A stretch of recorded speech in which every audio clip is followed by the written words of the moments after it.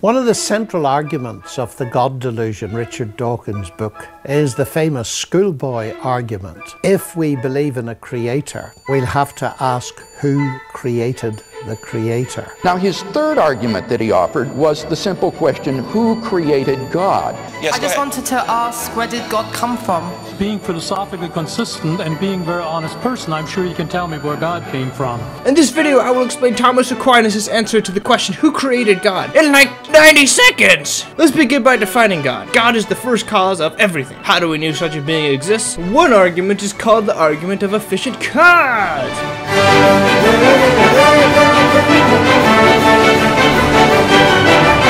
Everything that exists was caused by something else. You came from mom and dad. The building you're in right now came from construction workers.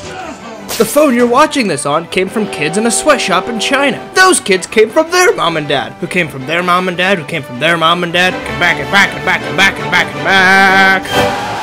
When you follow the cause-effect trail as far back as possible, you arrive at a being that is somehow powerful enough to create everything inside and outside of the universe. We call this being God. Now your question, well, who created God? Say I knew the being that created God and his name was Ryan. Wouldn't that make Ryan the first cause of everything? Thus, our definition finds a new culprit, and God is actually Ryan. But say I discovered that Ryan, who created God, Ryan was created by Kelly. That would make Kelly the first cause, and Kelly would be God. As you can see, we are right back on the cause and effect train, and we've missed the entire point of the efficient cause argument. The argument states that the nature of our reality necessitates a first and eternal cause, because the loop of cause and effect cannot go back forever. Thomas Aquinas worded it like this: God is that which no greater thing can be conceived. If there is a being more powerful than God that created God that was the actual first cause, then that being is God. God was not created and was the first cause of everything. So the question who created God is not actually an argument, it's more of a clarifying question. Hopefully this video helps clarify the answer to that question for you.